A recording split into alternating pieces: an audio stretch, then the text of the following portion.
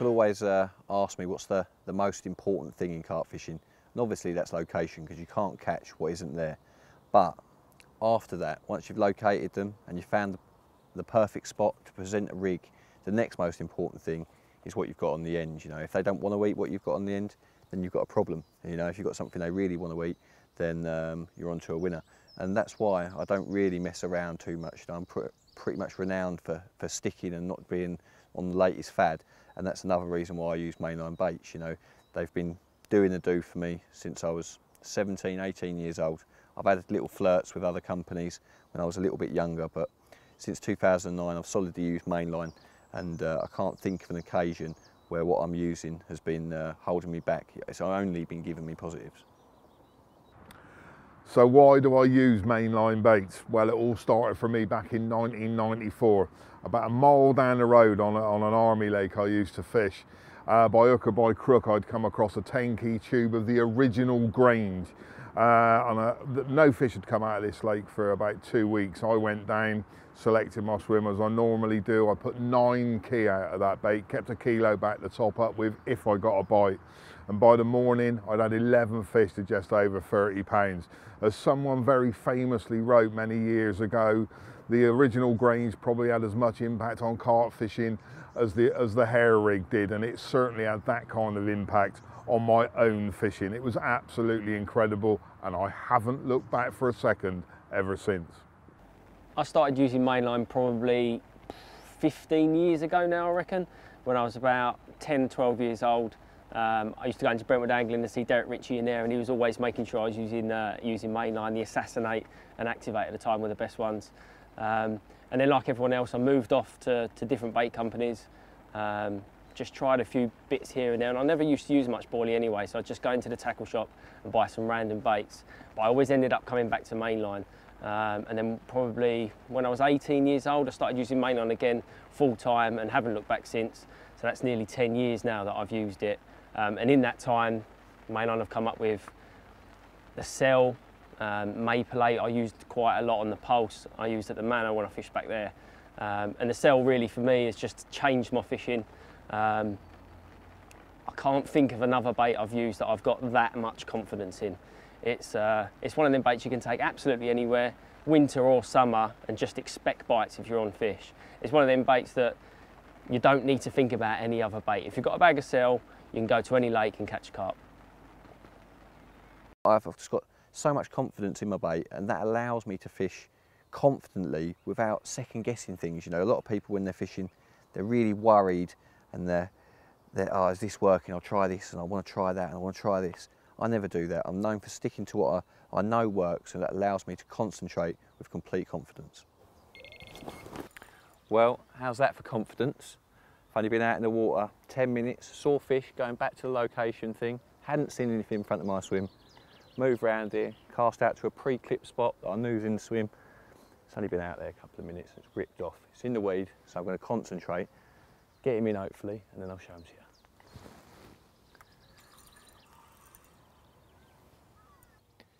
Here you come. Well, it's a fish called Early Riser, I think, one of the known 30, so I'm absolutely buzzing. Let's get him out.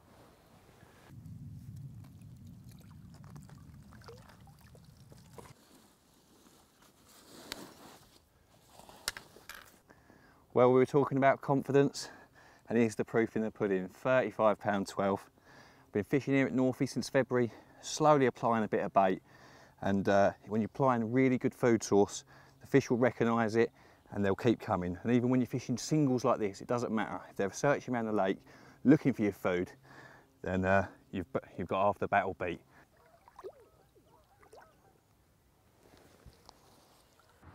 I've taken those baits to all kinds of different waters. I'm not the kind of guy that wants to just specifically target an individual fish all the time. I want to experience everything that carp fishing's got to offer. I'm not a particle user, I'm not a tiger nut man. I don't do that kind of thing. I use boilies, probably in 3 different sizes, 10s, 15s and 18s, and I've taken them all over the country and on the odd occasion abroad and done very, very well. Some of the hardest lakes in the land, and they were completely different environments, Raisbury is a good place to start. Back in the day when there were probably 15, 16 fish in there maybe in 120 acres of water, I used boilies there. I used the Activate and the Assassinate there and did very, very well. One of the first, well, the first fish I caught from there was the famous Malins, and I think the capture of that fish from such a difficult water just added even more fuel to the fire as far as my confidence was concerned. Horton was another place, a much smaller water. I don't know what Horton is, 15, 16 acres of water, but it was an incredibly difficult place under massive pressure.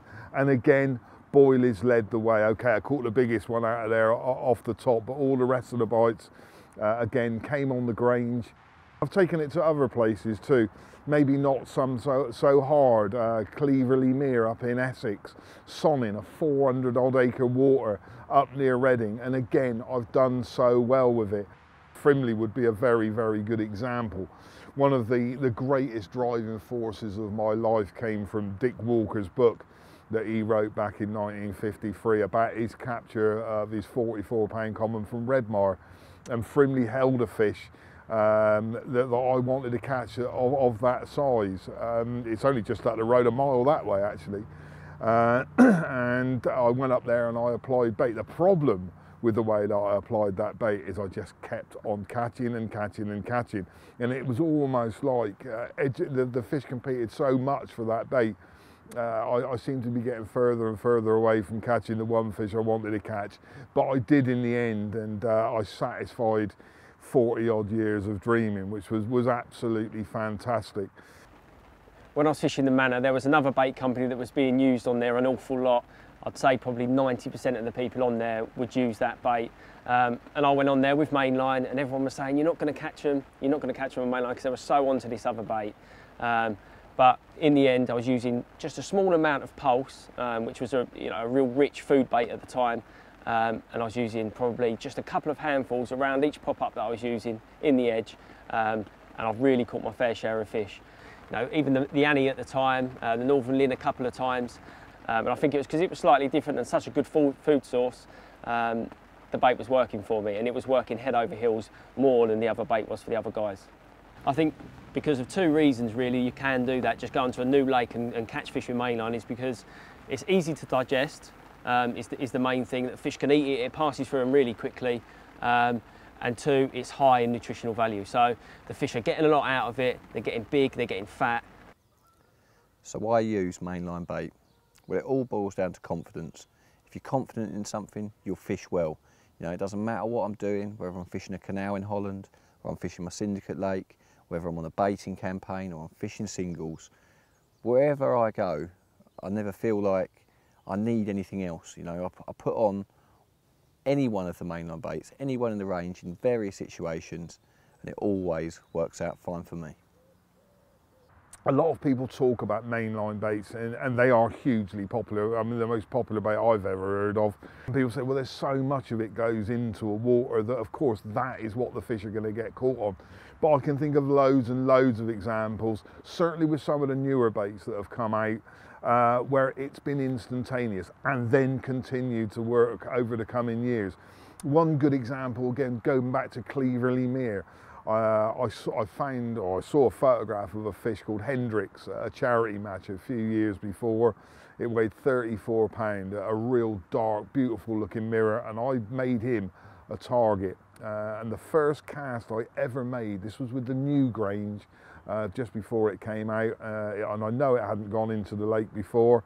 The first cast I ever made, and I put about 1 kilo of bait around it, about 6:30 in the morning, and it was Hendrix at 44 pound. Another good example would be when I changed to the hybrid. The first time I ever used it in 2011, I went up to Manor on a linear fisheries, and I was going to spend the winter up there chasing a fish called Spike. I had nothing the first night, and in the morning I saw a little oil streak coming up, maybe from someone's bait. I don't know what it was, but it was something in a lifeless world. And I reeled all my rods in. I took one rod down, had a little hybrid pop up on it, cast it out. A couple of minutes later it ripped off, and I had a 24 pound mirror. I moved in there for the night. I put about 2 or 3 key of hybrid out in 10s and 15s, and about 4:30 in the morning the rod rips off, and there in the bottom of my landing net was my target spike at 44 pound and 6 ounces. Those are just 2 examples. There are many more. They work instantaneously. They continue to work because of the food signals that they send off.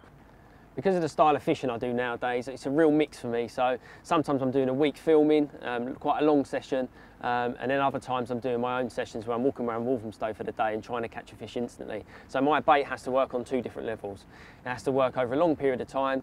The fish need to get lots of nutrition out of it so they know it's good for them, and eat it over a long period of time. And it needs to act quickly, that they know it's good straight away and go down and you can get bites instantly that way as well. And even when I go over to France now, Gigantica's probably been in Dan's hands for 6 or 7 years now, and when Dan took it over, it was predominantly fish with particle and pellets and different sort of boilies. Whoever was going on there was using a different bait.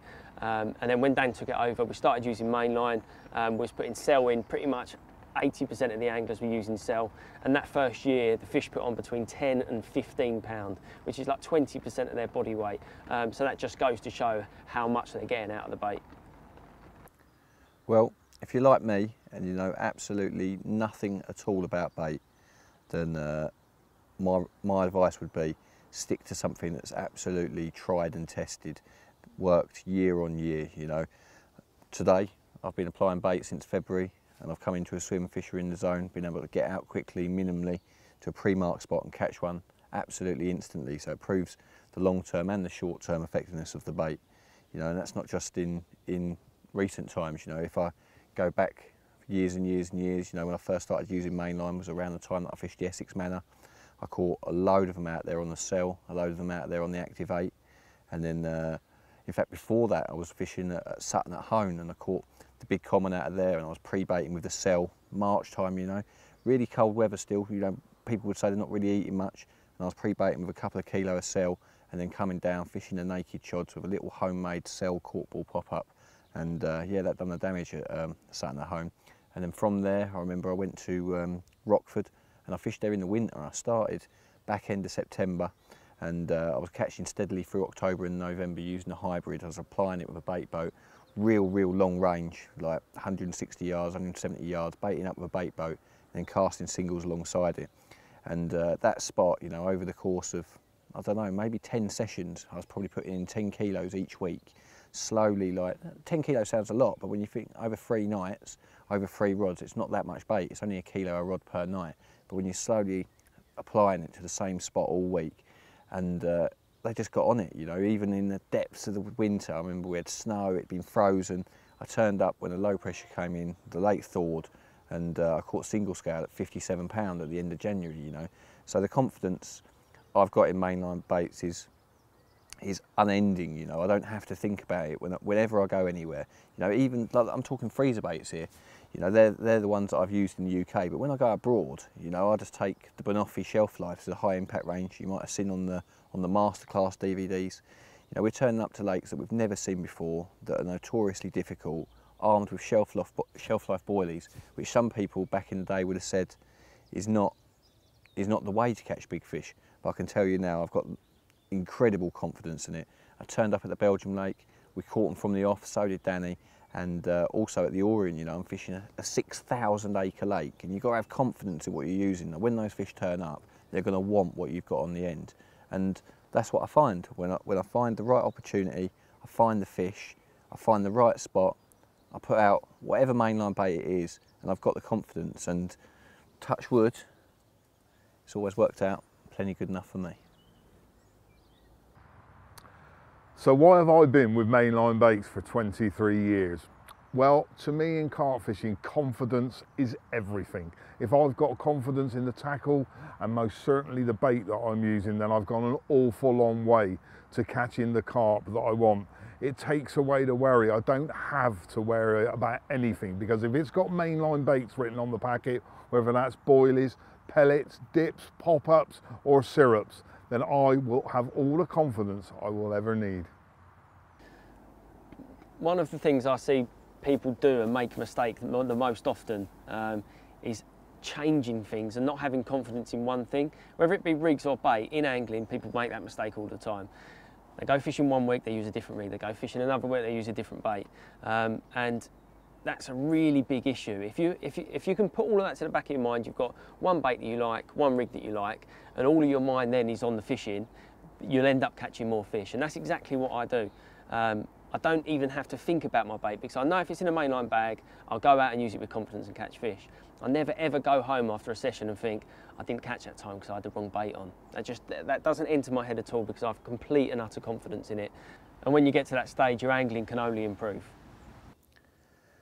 I've had great success on many of the mainline baits, particularly the Cell, the Hybrid and the Activate, you know, but when they bring a new one out, it's not chancing, you know, you're not trying something out to see if it works. You know, the Essential Cell, the next one to hit the market, that's been in testing for 3 years. The results have been amazing, and slowly, year on year, it's not like the first prototype that comes out, you know, over those 3 years, that bait has been slowly tweaked and tweaked, going on results, going on reactions by the fish, and by the time it comes out into the shelf, into the freezer in your local shop, you can pick that up with 100% confidence that that has been tested, it works, and it's another string to your bow.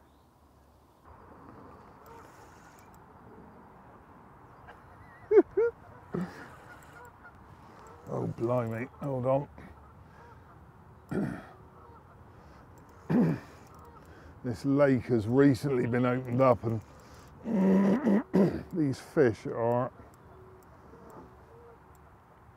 taking full advantage of having a good environment to be in, and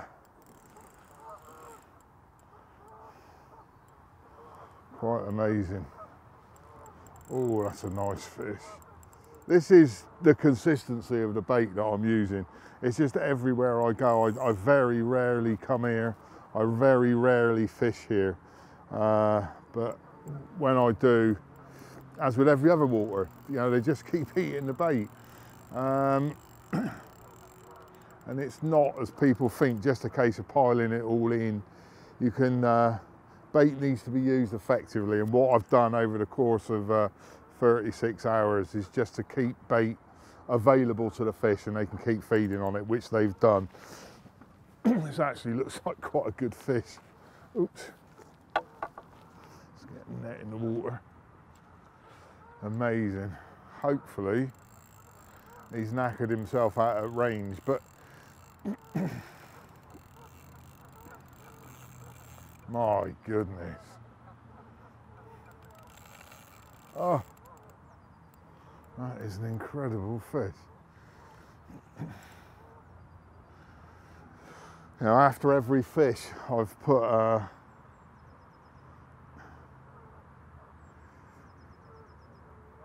at least 5 or 6 spods of bait back on the spot. I've been getting liners for an awful long time, and a lot of that could be to do with those 10 millers that I put in. There's more of them, it just keeps the bait there longer. If you can't get them, you can break up your bigger baits and spod them out.